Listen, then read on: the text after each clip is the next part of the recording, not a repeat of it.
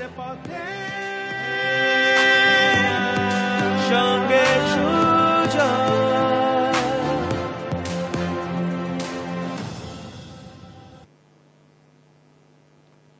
Time and health are the two precious assets that we don't appreciate until they have been depleted.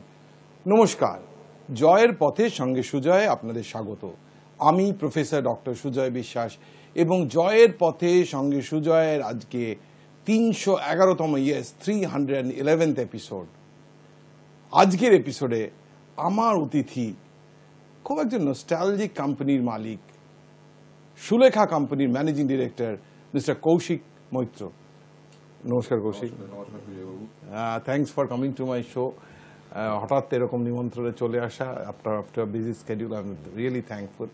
ধন্যবাদ দেবো আমার সকল দর্শকদের through out the city of Calcutta, state of West Bengal, country of India, through out the whole world, যারা highnews.live.com থেকে, আমার YouTube channel থেকে, high নিউজের ইউটিউব চ্যানেল থেকে, হোয়াটসঅ্যাপ ভিডিওস থেকে জয়ের পথে সঙ্গে সুজয় দেখে করে তুলেছেন এক মুখে মুখে চলা নাম। 2 জুলাই আমরা 6 বছরে পদার্পণ করব। সঙ্গে রাখুন, দেখতে থাকুন জয়ের পথে সঙ্গে সুজয়। সাপ্তাহিক সাফল্যের 7 খণ্ডে 7 rules of success. First rule হচ্ছে gate involved in things that you love. ভালোবেসে প্যাশন নিয়ে যদি কোনো কিছুর মধ্যে আমরা করি না, কাজটাকে কাজ মনে হবে না, খেলাটাকে খেলা মনে হবে না, পড়াটাকে পড়া মনে হবে না। It will happen naturally. The second rule of success, অনেকবার বলেছি কিন্তু, বি ইয়োর সেলফ। বিজ্ঞানীরা বলে 300 বিলিয়ন পিপলের মধ্যে is hardly chance that 1% can be exactly like the other. Even the identical twins are not identical. সুতরাং নিজের জীবন নিজে যাতে, অন্যের জীবন নিজেকে যেন বাঁচতে না হয়। The third rule of success, fine inspiration. কোথাও থেকে, কোনো জায়গা থেকে, ব্যক্তি থেকে, ঘটনা থেকে নিজের ইন্সপিরেশন আমাকে নিজেকে খুঁজে নিতে হবে, and that will help us in going ahead. The fourth rule of success, life is about balance. Balance করে চলতে হবে।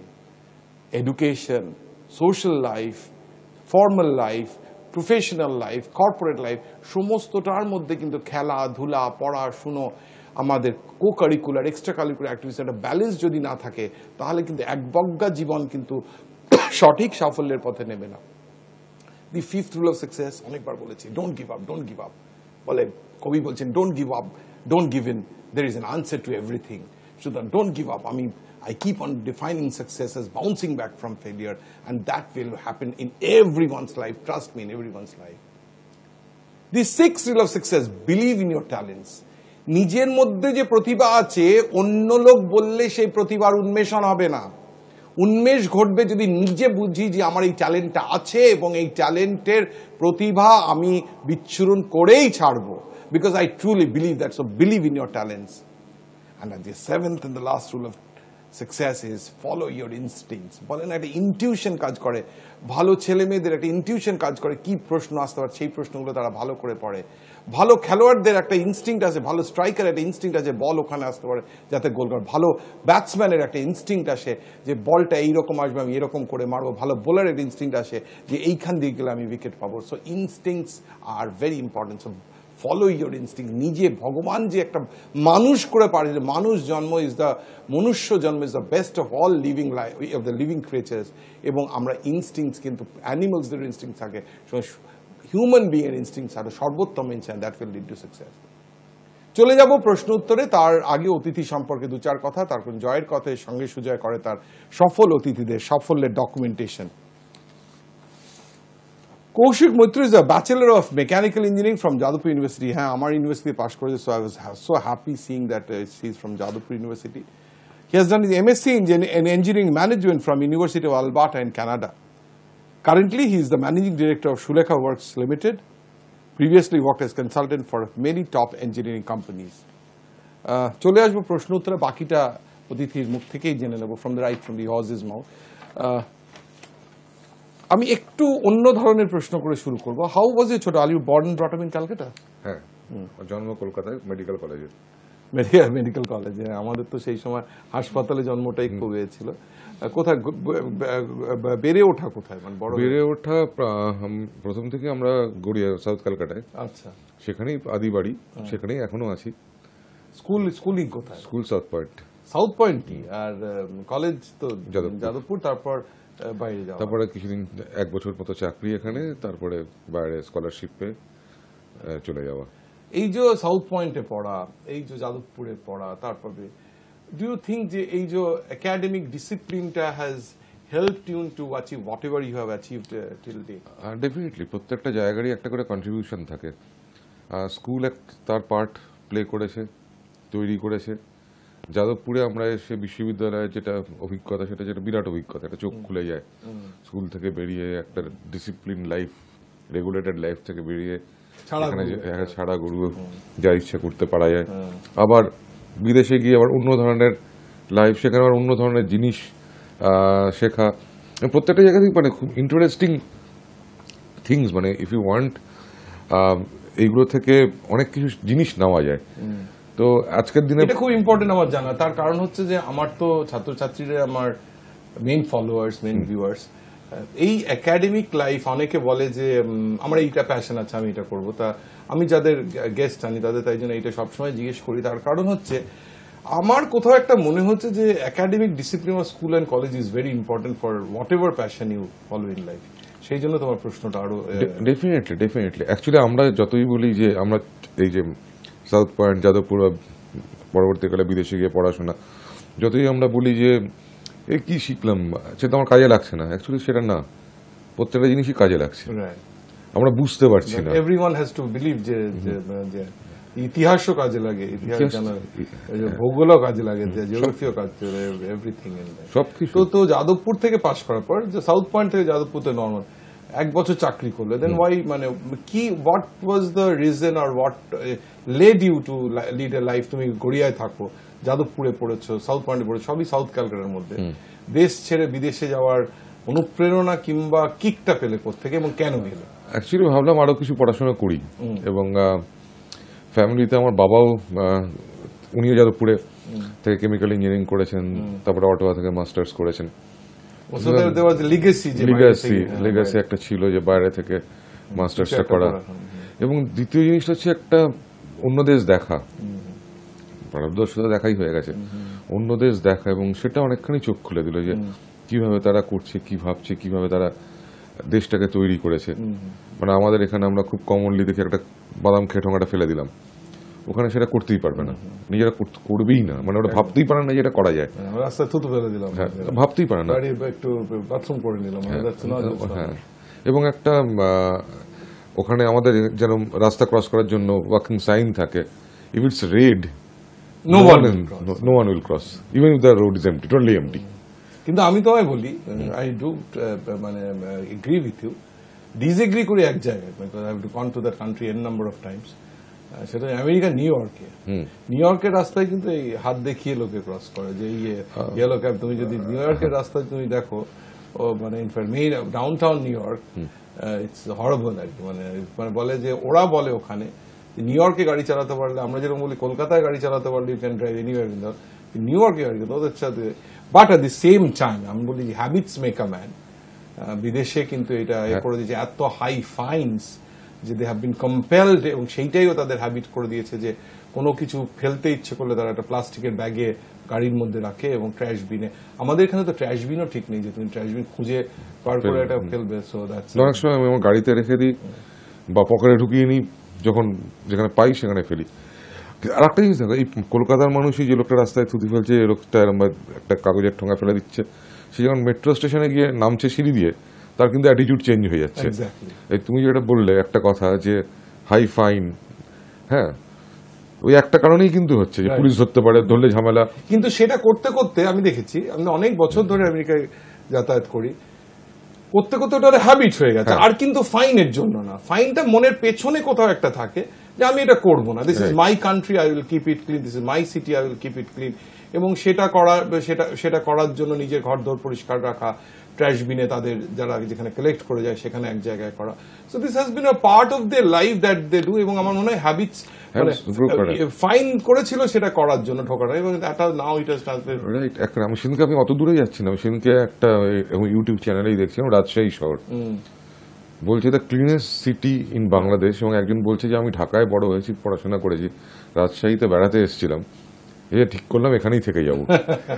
এবং বলছে কেউ নোংরা ফেলে না রাস্তায়, সেটা আমাদের পাশে, এখান থেকে কতটুকু ওই যে বলি না হ্যাবিটস করে সেটা একটু তোমার প্রফেশনাল লাইফে। তো এই Sulekha company, you are the managing director, currently the managing director Sulekha. Sulekha পারিবারিক ব্যবসা, এটা একটা পাবলিক লিমিটেড কোম্পানি, যদিও ইটস নট এন মানে open. Started by year father or grandfather, দুজন আমার ঠাকুরদা এবং তার দাদা, মেজ দাদা মিলে এটা শুরু করেন। সিড ক্যাপিটালটা দেয় হচ্ছে আমার ঠাকুরদার বাবা। আচ্ছা, হ্যাঁ। সো আজকাল দিনে যেটা আমরা বলি ভেঞ্চার ক্যাপিটাল, তার সারা জীবনের যত রোজগার ছিল সেটা দিয়েছিল দুই ছেলেকে। কারণ পেছনে একটা ইতিহাস আছে, সেটা হচ্ছে এটাই জানতে চাই মানে কোথায় নস্টালজিক থাকে তো, যে সুলেখার সেই কালি আর কি, কালিটা তৈরি হয়েছিল অ্যাকচুয়ালি একটু অন্য কারণে। তখন না আমার ঠাকুরদা তো প্রথমে তিনি স্বাধীনতা সংগ্রামীতে ছিলেন, দুই ভাই ছিলেন। ঠাকুরদা ছিলেন অনুশীলন সমিতিতে, আর তারপরে পরবর্তীকালে গান্ধীজির সংস্পর্শে এসে তিনি কংগ্রেসে আসেন। গান্ধীজি সবসময় দুঃখ করতেন যে আমি যে এত চিঠি লিখি, পিটিশন লিখি ব্রিটিশ গভর্নমেন্টকে, আমি সেই ইউরোপিয়ান কালি তখন ছিল না, তখন তো ব্রিটিশ কালি আসতো, সেটা দিয়ে আমি লিখবো কেন, আমাদের দেশের লোক কেন করতে পারবে না। তো এটা একটা গান্ধী বলেছিলেন, হ্যাঁ, অনুপ্রেরণা। এই সময় কি হলো, আমার ঠাকুরদা তখন সত্যাগ্রহ আন্দোলনে জেলে ছিলেন, প্রেসিডেন্সি জেলে ছিলেন। সেখান থেকে তিনি পরীক্ষা দিচ্ছিলেন এমএসসি ফিজিক্সে। তিনি পেন ব্যবহার না করে, এটার সঙ্গে ওটা কিন্তু সম্পর্ক নেই, পেন্সিল দিয়ে লিখেছিলেন বলে তার মার্কস কাটা হয়েছিল এবং তিনি সেকেন্ড হয়েছিলেন। এইসব ঘটনার পরে যেটা হলো যে সতীশ চন্দ্র দাশগুপ্ত, যিনি ছিলেন বেঙ্গল কেমিক্যালের চিফ কেমিস্ট এবং বিরাট ব্যক্তি, তিনি ঠাকুরদাকে ডেকে পাঠান, বলে তোমরা কি এটা পারবে করতে? তখন ঠাকুরদা একটা ফর্মুলেশন তৈরি করে নিয়ে যান এবং দেখান তাকে। সতীশ চন্দ্র দাশগুপ্ত কৃষ্ণধারা বলে একটা কালি তৈরি করেছিলেন। তিনি বললেন যে না না, তোমার যেটা কালি সে এটা অনেক সুপিরিয়র আমার কালির চেয়ে। তো উনি নাম দিলেন সুলেখা। আচ্ছা, নাম দিয়েছিলেন সুলেখা। তো এবার সেই কালিটা নিয়ে আরো ডেভেলপমেন্ট হলো এবং যেটা করা হলো, যেটা হলো দেখা গেল, সেটা হচ্ছে যে কালিটা ইউরোপিয়ান কালির সঙ্গে মানে সমমানের হলো, এট পার, একেবারে এট পার। Where was there in research and development for the Kali, or মানে রিসার্চ এন্ড ডেভেলপমেন্ট হচ্ছে? তুমি বলে তোমার ঠাকুরদা বোধহয় কেমিক্যাল ইঞ্জিনিয়ার ছিলেন। না, ঠাকুরদা ছিলেন হচ্ছে ফিজিক্সের লোক। হ্যাঁ। রিসার্চ বলতে বাড়ির পাশে কুয়োর পাশে একটা ছোট্ট ঘরে কয়েকটা ইনস্ট্রুমেন্ট নিয়ে, এবং তারপরে তখন পড়াচ্ছিল না এখানে, সেই দিয়ে করা। প্রচুর পড়াশোনা করতে হয়েছে, প্রচুর জিনিস করতে হয়েছে। কিভাবে করেছে এখনকার মানে আমরা জানি না, মানে ওইখান থেকে ওই বেসিক জিনিস দিয়ে একটা become such a big brand যে বাঙালির কালচারের সাথে সুলেখা নামটা জড়িয়ে গেল। মানে হাউ অ্যাকচুয়ালি প্রথম হচ্ছে কোয়ালিটিটা এমন ভালো, মানে এত ভালো হলো। তারপর দ্বিতীয় বিশ্বযুদ্ধ শুরু হলো। দ্বিতীয় বিশ্বযুদ্ধের সময় ন্যাচারালি সবকিছু ইম্পোর্ট কমে গেল এবং আমার কালির অনেক কটা র মেটেরিয়াল হয়তো বাইরে থেকে আসতো, সেগুলোতে টান পড়লো। তখন প্রচুর কালির কোম্পানি চলে আসে এবং ওই সময় ওই পিরিয়ডটায় প্রচুর কালির কোম্পানি থাকে। সুলেখা সেই সময় একটা অ্যাড দিয়েছিল খবরের কাগজে। সুলেখা বলেছিল আমরা অন্য জিনিস দিয়ে আমরা কালি তৈরি, আমাদের জিনিস যোগান পাচ্ছি না, আমরা কালি বেশি তৈরি করতে পারছি না, সুতরাং এই সময় আপনারা আপনাদের ভালো পেনে শুধু সুলেখা কালি ইউজ করবেন, আমরা প্রোডাকশন বাড়াতে পারবো না। যুদ্ধের পর দেখা গেল কি যে যারা এই সময় অনেক কালির কোম্পানি এসছে তারা সবাই চলে গেল বাজার থেকে। তারপরে দেশ স্বাধীন হলো, বিদেশি কালিরা আবার ঢুকলো, কিন্তু সুলেখার সঙ্গে মানে তারা পেরে উঠলো না। মান তখন সুলেখা আরো এগিয়ে গেছে এবং তখন লোকের ঘরে ঘরে সুলেখা পৌঁছে গেছে। তো সেটা মানে এইটা কি, এই ব্র্যান্ডিংটা কি সচেতন ভাবে করা হয়েছিল না এমনি তুমি যেরকম বলছো সেরকম ভাবে? সচেতন তো একটা পার্ট আছেই। যখন বললো যে আমি কালির প্রোডাকশন বাড়াবো না, কারণ আমি কালির প্রোডাকশন বাড়ালে আমি গুণগত মান রাখতে পারবো না, তাই তোমরা কম ব্যবহার করো, ভালো কাজের জন্য আমাদের কালিটা ব্যবহার করো। মানে আমার প্রশ্নটা হচ্ছে যে দেখো এখন তো অ্যাডভার্টাইজমেন্টস এর নানান আর্টিকেলস রয়েছে, নানান মিডিয়া রয়েছে, সোশ্যাল মিডিয়া, তো সেই সময় তো ছিল না, সেটা হয় মুখে মুখে কিংবা কাগজের বিজ্ঞাপনে আর কি, তখন তো হোর্ডিং ব্যানার্স তখন ছিল, তখন হাউ ডিড ইট মানে গান্ধীজি ইউজ করা শুরু, গান্ধীজি এই কালি দিয়ে লিখলেন, আচ্ছা রবীন্দ্রনাথ এই কালি দিয়ে লিখলেন, এবং সব মানে সুলেখা হয়ে গেল synonymous two national movement. that's great, the Sulekha because whatever you are doing, Gandhi pen is mightier than the sword. Mightier than the sword. So national movement, it becomes synonymous to cottage and small scale industry. It becomes synonymous to যেটা আমরা বলি CSR activities, কারণ পূর্ববঙ্গ থেকে যত মানুষ এসছে সবাইকে কিছু না কিছু কাসাচ্ছাদনের ব্যবস্থা করে দেওয়া। এবং সুলেখা তখন বাংলা বলে থাকলো না, সুলেখা কিন্তু চলে গেল হচ্ছে গোটা ভারতবর্ষে। আজকে আসাম বলো, নাগাল্যান্ড বলো, ওদিকে তুমি জম্মু কাশ্মীর বলো, কেরালা বলো, এভরিওয়্যার, এবং তারপরে দেশের বাইরে আজকে আমাদের যে সার্ক কান্ট্রি এক্সপোর্ট তো হতেই। একদম চলে এসেছি প্রথম একদম শেষে। আমার একটা ম্যান্ডেটরি প্রশ্ন থাকে, আমি বলি মোমেন্টস মেক এ লাইফ, মুহূর্তই জীবন তৈরি করে। যে মুহূর্ত চলে গেছে সে Bill Gates, the billionaire Bill Gates won't get it back, Larry page কিংবা জ্যাক ওয়েলচ কেউ পাবে না, মুহূর্ত যে চলে গেছে। তো আমার এটা প্রশ্ন থাকে যে এনি মোমেন্ট টিল ডেট, তুমি আমার চেয়ে অনেকটা ছোট, ভগবান প্রার্থনা করে সুস্থ থাকো, দীর্ঘজীবী হও, any moment till date which ইউড like to cherish for the rest of your life. দেখো, সুলেখা বন্ধ হয়ে গেছিল, হাইকোর্টের অর্ডারে লিকুইডেশনে চলে গেছিল।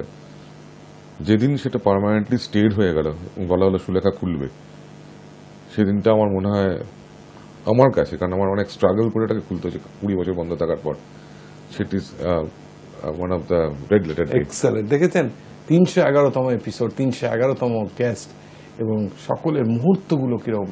কেউ ডাক্তারি চান্স পাওয়ার সময়, কেউ বাচ্চা হওয়ার সময়, কেউ কোনো অ্যাওয়ার্ড পাওয়ার সময়, কেউ হয়তো কাউকে হেল্প করার সময়।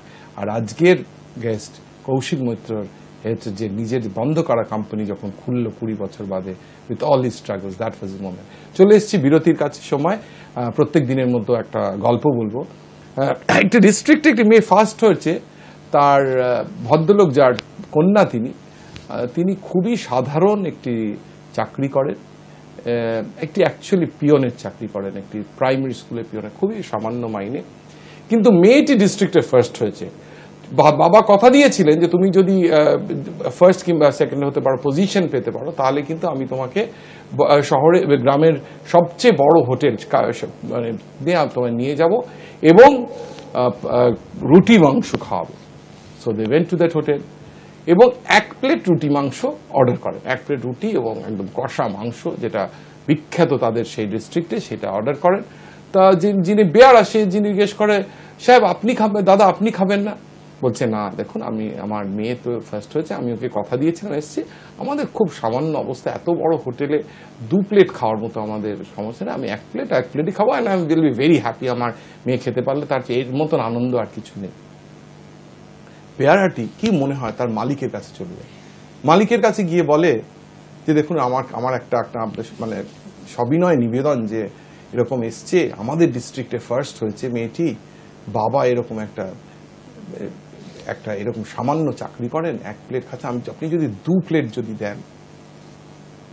ভদ্রলোক খানিকক্ষণ অনেক দূর থেকে যারা বসে আছে ওই ভদ্রলোক তার মেয়েকে দেখলেন, তারপর এই বেয়ারাটিকে বললেন, তুমি 2 প্লেট তো ওদের দাওই, আরো 4 প্লেট প্যাক করে দাও, তার সাথে কিছু ডেজার্ট আইটেমস মানে মিষ্টি টিষ্টি সেগুলোও প্যাক করে দাও। আমাদের ডিস্ট্রিক্টের এরা গর্ব, আমাদের এদের জন্য কিছু করা উচিত। ভদ্রলোক তো পেয়ে একদম মোহিত হয়ে গেলেন, যে বললো না না না আমি পয়সা দিতে পারবো না। বলছে না না পয়সা নেই, আমাদের হোটেলের মালিক বলেছে হোটেলের পক্ষ থেকে দেওয়া হবে। তারা খেয়েতে চলে যায়। এইখানে কিন্তু এই গল্পটা শেষ হয়ে যেতে পারে, গল্পটা এখানে শেষ না।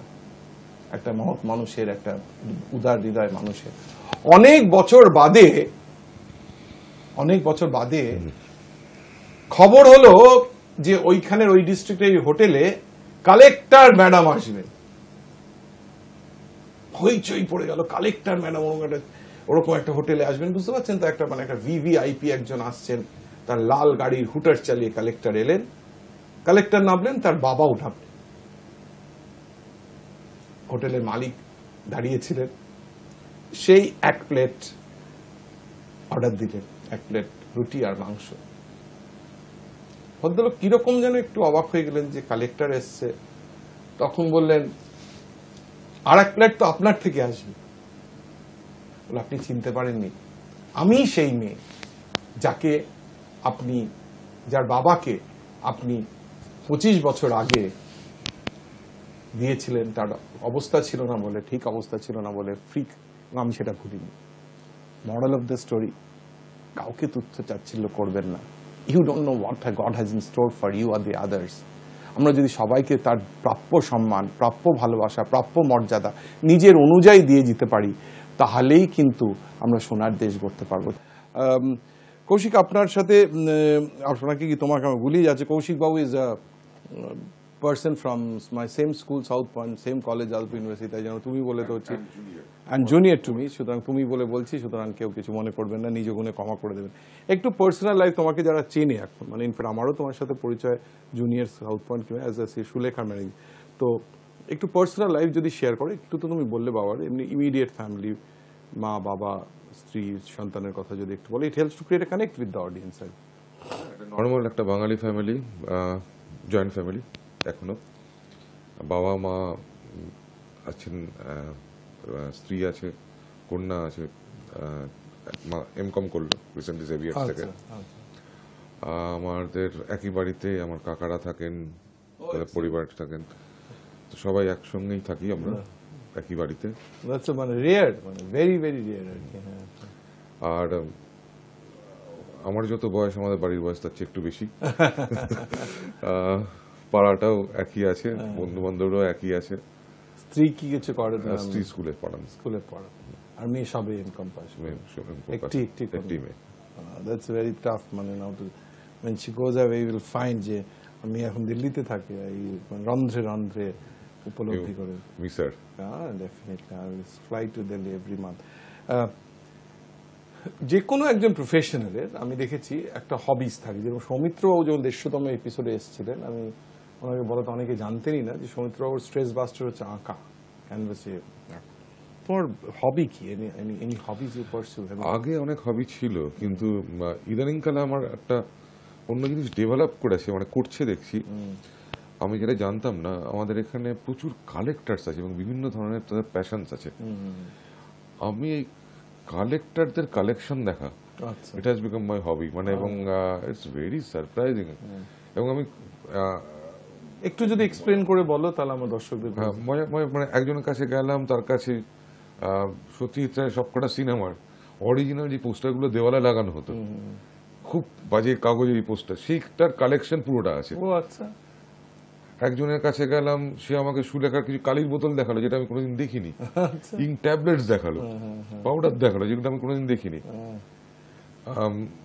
আর একজনের কাছে গেলাম, তিনি দেখালেন সুন্দরবনের মেয়েদের হাতের তৈরি করা কাজ, মানে সুতোর কাজ। কারণ মেয়ে দেখতে গেলে আগেকার দিনে লোকে জিজ্ঞেস করতো কি মেয়ে কাজ জানে, তো ওরা মেয়েদেরকে মানে ট্রেন করতো, অসাধারণ কাজ সব, সেগুলো তিনি কালেক্ট করছেন। জানতাম আমি, এত লোকের সাথে। এবং অদ্ভুত অদ্ভুত কালেকশন, মানে আমরা এখন বলি চীন থেকে আসছে, যেমন লক্ষ্মী গণেশের মূর্তি, ইনিশিয়ালি শুরু হয়েছিল জাপান আর জার্মানি থেকে, প্রথম বিশ্বযুদ্ধের আগে। পোর্সিলিনের জিনিস, ওরা বুঝতে পারতো না যে কোনটা চলবে, মানে ওরা তাই জন্য ওখানে একজনের কাছে দেখেন প্রচুর কালেকশন ওই ধরনের ওই সবগুলোর, যার মধ্যে গণেশ মূর্তিও নেই, লক্ষ্মী মূর্তিও নেই, কারণ ওরা ওই স্টাডিটা করেনি, চাইনিজরা যেটা করেছে।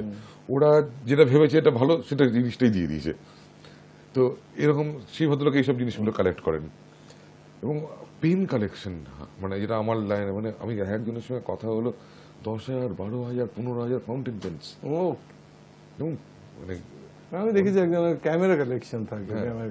একটু চলে আসি কেন লোকে শুনতে, এই your fight back to make Sulekha relevant again, Sulekha live again, এইটা সম্বন্ধে যদি ছোট করে বলো আমাদের সময়। আমাদের তুমি বললে 20 বছর বন্ধ ছিল। প্রথম না, একটা প্রশ্ন হচ্ছে কেন বন্ধ হলো, সেকেন্ড হচ্ছে what did you do for this 20 years till you open Sulekha? বন্ধ তো হয়েছিল একটা সোশিও পলিটিক্যাল কারণে। ওই সময় যাদবপুর অঞ্চলে যতগুলো ফ্যাক্টরি ছিল সবকটাই ক্লোজ হয়ে যায়। কৃষ্ণা গ্লাস, সুলেখা, অন্নপূর্ণা, ডাবর, উষা, বেঙ্গল ল্যাম্প, মানে দ্য লিস্ট ইজ ইনঅর্মাস। 24খানা কোম্পানি বন্ধ হয়। আমি তখন আমি যাদবপুরে পড়ি যখন কোম্পানি বন্ধ হয়। পরবর্তীকালে আমি 1 বছর এখানে চাকরি করি, তারপরে বিদেশে যাই। বিদেশ থেকে ফিরে এসে সেটা আমার ঠাকুরদা বলেন যে চলে আসলাম, বিদেশে আমি পেয়ে গেছিলাম, মানে পিএইচডি পেয়ে গেছিলাম এবং অলমোস্ট একটা চাকরিও ছিল। তো ঠাকুরদা বলেছিলেন যে না, তুমি তো গেছো পড়াশোনা করার জন্য, সে দেশটা দেখার জন্য, তোমার এবার ফিরে এসে কোম্পানি খোলার চেষ্টা করো। তো আমি ফিরে আসি, ফিরে এসে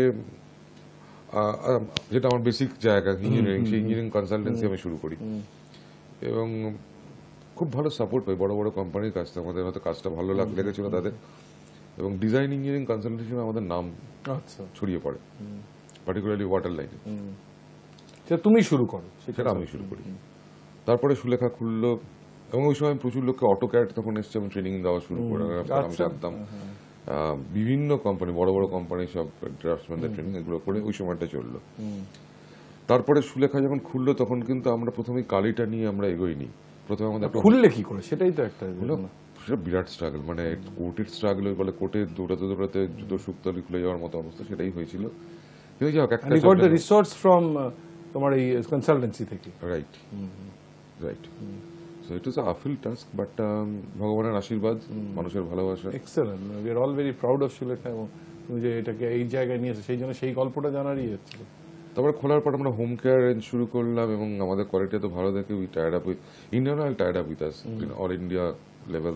পরবর্তীকালে এইচপিসিএল টাই আপ করে, তাদের বিভিন্ন আউটলেটস থেকে আমাদের প্রোডাক্ট বিক্রি করে। Government of West Bengal tie up করে, রেশনে আমাদের কিছু প্রোডাক্টস যায়। আমরা তো সোলার লাইনে আবার একটা ভার্টিক্যাল খুলি, সোলার প্রজেক্টস। তো শুনলে অবাক হবে যে আমরা হচ্ছে ভারতবর্ষের প্রথম কোম্পানি, প্রবাবলি একমাত্র কোম্পানি যেটা which runs only on solar. আচ্ছা, গোটা কোম্পানি এক্সেলেন্ট, মানে সামথিং যে Sulekha runs only on solar, মানে that's a statement in itself. মানে আমাদের ইলেকট্রিক বিল ইট ওয়াজ 30,000 প্রিভিয়াসলি, নাও গোটা মানে 30,000 পার মান্থ, এখন গোটা বছরে 300 টাকা থেকে 400 টাকা। ওহ, সো ইটস মানে এনার্জি কনজাম্পশন অফ এনার্জি। আর তারপর আবার কালিটা ব্যাক করলো লকডাউন পিরিয়ডে। লকডাউন পিরিয়ডে আমার মনে হয় মানুষ বাড়িতে বসে স্টার্টেড রিকালেক্টিং দেয়ার পাস্ট এবং মেমোরিজ এন্ড এভরিথিং। প্রচুর চিঠি, প্রচুর ফোন আসতে শুরু করলে কেন শুরু করছে না? কালির কি এখন তো সবাই মেইলেই লেখে, কিংবা লেখার হ্যাবিটটাই লোকের কমে গেছে। তো তোমরা ওই কার্ট্রিজের কালি তৈরি করো? কার্ট্রিজটা আমরা করছি না, কারণ আমরা কালিটাকে নিয়ে আসছি against plastic pollution. Kali is the most sustainable form of writing instrument. Like this is a pen, আমি এটা শেষ হয়ে গেলে ফেলে দেবো না, আমি কালিটা ভরবো। ইউজ অ্যান্ড থ্রো পেন হলে আমি ফেলে দেবো। এবং তুমি যদি একটু তোমার কলেজেও দেখো বা just go through number of students, একজন কটা ইউজ করে use and throw pen, you will find মানে crore crore KG plastic waste generated হচ্ছে অনলি ফ্রম ইউজ। সেটা তোমরা একটা আনতে চাও, যে সেখানে আমরা চেঞ্জটা আনতে চাই। আর হচ্ছে এটা তুমি but it's a huge movement, it's a huge movement, it's against the Tide, it's against the Tide, but people are coming into it because তোমাদের কালির কনজাম্পশন এখন বেড়েছে, মানে ডেফিনেটলি অনেকখানি বেড়েছে। এখন তো আমরা প্রচুর কালি, প্রচুর পেন, নোটবুকস এটসেট্রা সবকিছু করছি এবং the demand is there, demand is very good, demand is there. কারণ কালি আর একটা জিনিস স্ট্রেস বাস্টার। হাতে লেখা, ফাউন্টেন পেনে লেখা, কালি দিয়ে লোকে লিখছে, কালি দিয়ে আঁকছে, কালি দিয়ে স্কেচ করছে, ডুডলিং করছে, জার্নালিং করছে। It's a very good stress buster. এবং অনেক বড় বড় দেখবে শিল্পী, ডাক্তার, লিগাল প্রফেশনাল লোক, তারা কিন্তু কালি পেন ছাড়া ইউজ করবে না। তুমি দেখো বিলেত ফেরার ডাক্তার কালি পেন ছাড়া কিন্তু করবে না, কারণ ওদেরকে শেখানো হয় যে এইটা দিয়ে ইউজ করে তোমার মনের সঙ্গে মাইন্ড বডি কোঅর্ডিনেশন, এটা কালির পেনে সবচেয়ে ভালো। Nice to know, man. আমি জানতাম না। I read these things, I talk to people, I talk to my friends, some are common friends, they said, you know, আমরা এটা করি। মানে first of all congratulations for opening a company যেখানে বাঙালি আর entrepreneurship প্রায় north আর south pole, সেখানে তোমাদের family এতদিন ধরে করেছে। দেন ইট ওয়েন্ট মানে bad, it was close down, and after 20 years struggle you came back. All our congratulations and best wishes and prayers that it runs. Where do you see yourself with the company, yourself and the company 5 years from now? 5 বছরে তোমার planning কি? Have you got any planning for the 5 years with this changing world which is changing every day almost now? Yes, not every month, almost every day. We are trying to bring back people to some habits, old habits, যেটা এখনকার জেনারেশনের কাছে old habits, but সেটা যদি আমরা করতে পারি এবং সেটা করার দিকে আমরা যাচ্ছি এবং সেটা করার দিকে আমরা রেসপন্স পাচ্ছি, খুব ভালো রেসপন্স পাচ্ছি বলেই যাচ্ছি। লোকে বই পড়া, লেখা, এইখান থেকে যে আনন্দটা লোকে পাবে, এতে যে সাইকিয়াট্রিক একটা তোমার স্ট্রেস বাস্টিং কিক আসবে, সেটা দেখা যাচ্ছে কিন্তু হচ্ছে। আজকে তুমি ভাবো, so you are trying to perpetuate it to the whole society so that the whole company grows and এই যে ভালো হ্যাবিটস কিংবা তুমি যে মাইন্ড বডি কোঅর্ডিনেশনের জন্য স্ট্রেস বাস্টিং কামস ব্যাক। আমরা একদম চলেছি প্রোগ্রামে একদম শেষে। আমি এই প্রোগ্রামটা শুরু করি 2016 সালে 2 জুলাই, মানে এইবার 2 জুলাই 6 বছর পূর্ণ হবে। Thank you. আমার প্রথম গেস্ট ছিলেন বন্ধন ব্যাংকের চেয়ারম্যান চন্দ্রশেখর ঘোষ, এবং চন্দ্রশেখর বাবু তখন সেই বছরই বন্ধন মানে যেটা ছিল মাইক্রো ফাইন্যান্স কোম্পানি ব্যাংকের পায় টাটা বিড়লাদের হারিয়ে। So I was very fortunate to start with such iconic person at that point of time. তো আমার উদ্দেশ্য ছিল that I wanted to B a soldier in making সোনার বাংলা। সোনার বাংলা করার একজন সৈনিক হতে চেয়েছিলাম, এবং তাই এখনো তাই হতে চাই। তা তোমার কি মনে হয় বাংলা সোনার বাংলা করার দিকে ঠিকভাবে এগোচ্ছে? Because you are born and brought up in Calcutta. চেষ্টা তো হচ্ছেই, এই নিয়ে কোনো ডাউট নেই। আর একটু প্ল্যানিংটা বেটার হলে হয়তো রেজাল্ট আরো বেটার আসবে। সদিচ্ছা সবারই আছে। So we are in the right direction. Right direction, মানে ডিরেকশনটা একটু ঠিক করতে হবে, রাইট ট্র্যাক, এটুকু তুমি বলতে পারো। তোমার মনে হয় না যে আমাদের নিজেদের মানে অন্যদের থেকে নিজেদের ঠিক করাও একটা মানে পলিসি? সব সময় তুমি নিজে না ঠিক থাকলে অন্য কাউকে ঠিক করতে পারবে না। আজকে আমি অন্যদেরকে সোলার নিয়ে বলছি যে সোলার দিয়ে তুমি এই সেভিং করো, আমি নিজের কোম্পানিতে ফার্স্টে লাগিয়ে লিখিয়ে বলেছি দেখো এই হচ্ছে রেজাল্ট। তাই জন্য আবার বলি প্রত্যেক দিনের মতো, মানে সোনার বাংলা কোনো রাজনৈতিক দল নেতা নেত্রী করবেন না, সোনার বাংলা করবে আমার আপনার মতো সোনার বাঙালি। তাই আসুন হাতে হাত ধরি, সোনার বাংলা করি। আমার শেষ প্রশ্ন, তুমি যদি আমার এপিসোডগুলো দেখো, প্রত্যেকটা এপিসোড যতটা 310টা এপিসোড হয়, প্রত্যেকটা এপিসোডে 7 রুলস অফ সাকসেস থাকে, সাফল্যের 7 কারণ থাকে। এগুলো কিন্তু আমার কোনোটাই আমার লেখা না, এগুলো ইন্টারনেট থেকে কালেক্ট করে কারো অনেকের রুলস থেকে, কোনো সময় 7টা একই জায়গা থেকে, কোনো 7টা 7 জায়গা থেকে নেয়। টিম জয়ের পথে সঙ্গে সুজয় তার অতিথি নির্বাচন করে তার সাফল্যের নিরিখে, তার কিংবা তার কোম্পানির সাফল্যের নিরিখে।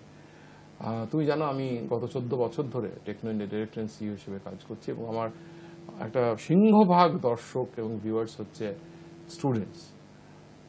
তাই জন্য আমার শেষ প্রশ্ন তাদের জন্য, এবং ফর মাই ভিউয়ার্স যারা দেখেন, your advice for success in life? ছাড়লে চলবে না, একটাই ছাড়লে চলবে না। Don't give up. Don't ever give up. লড়ে যাও, লড়ে গেলে সাকসেস আসবে। You can see light at the end of the tunnel. এবং যত খারাপ সময় যাবে, লোকের ভালো সময় যায়, খারাপ সময় যায়, খারাপ সময় তোমাকে স্ট্রাগল বেশি করতে হবে, তাহলে ভালো সময় you will get better results. Excellent. মা বলেছেন, শ্রীমা বলেন, পন্ডিচারী অরবিন্দের ডিসাইপল শ্রীমা বলেন, forward ever forward, at the end of the tunnel is the light, at the end of the fight is the victory. Kaushik সেটাই বললো, never give up, don't give up and you will succeed. খারাপ সময় বাস্তব খুব কঠোর, খারাপ এবং ভালো সময়ের দিয়ে মানুষের জীবন। খারাপ সময় ওভারকাম করলে ভালো সময় কিন্তু আসতে বাধ্য। চলে এসেছি প্রোগ্রামে একদম শেষে। ধন্যবাদ দেওয়ার পালা। ধন্যবাদ দেব দিব্যেন্দু শেখর লাহিড়ী, আশা communication, Sujoy Saha, স্যাটলিং advertising, Sharmistha Das, canvas communication, Gautam পাল, ইনফোভিশন অ্যাডভার্টাইজিং, অভিজিৎ মিত্র, পোট্রি অ্যাডভার্টাইজিং, নমি মেহতা, সেলভেলার, এবং Krishna Shah, কারুকৃত advertising. Hoarding, posters, banners দিয়ে জয়ের পথে সঙ্গে সুজয়কে করে তুলেছে এক মুখে মুখে চলা নাম। ধন্যবাদ দেব সুদীপ কুমার কুন্ডু এবং সুশোভন কুন্ডু, ডিরেক্টর্স রেজনমি গ্রুপ, যারা আমার ডিজিটাল মিডিয়া মার্কেটিং করেন। ধন্যবাদ দেব দেব সেন, যিনি প্রথম, মধ্যে এবং শেষে যে গানটা শুনতে পান জয়ের পথে সঙ্গে সুজয়, সেই গান ডাইরেকশন এন্ড কম্পোজ করেছেন। ধন্যবাদ দেব রাঘব চট্টোপাধ্যায়, যিনি এই গানটা গেয়েছেন। ধন্যবাদ দেব কিছু সময়ের জন্য আমাদের সাথে ছিলেন শেয়ারব্রত স্কুল অফ নার্সিং এর ট্রাস্টিজ এবং directors, thanks to them also. চলে যাওয়ার আগে প্রত্যেক দিনের মতো বলে যাব একটা হিন্দি শায়রি, বলতে ভাল লাগে, मोटिवेटेड लगे, इंस्पायर लगे। बोले शेर आगे छलांग मारने के लिए उनका एक कदम पीछे हटाता है, शेर आगे छलांग मारने के लिए उनका एक कदम पीछे हटाता है। इसलिए जब जिंदगी आपको पीछे ढकेलती है, इसलिए जिंदगी आपको जब पीछे ढकेलती है तो घबराओ मत, घबराओ नहीं, आप ये समझ लो कि अब जिंदगी आपको ऊंची छलांग देने के लिए तैयार है, आपको ऊंची छलांग देने के तैयार है, जिंदगी आपको ऊंची छलांग देने के लिए तैयार है। নমস্কার, ফিরে আসবো পরের শনিবার বিকেল 5:30টায়। দেখতে থাকুন জয়ের পথে সঙ্গে সুজয়। জয়ের পথে সঙ্গে সুর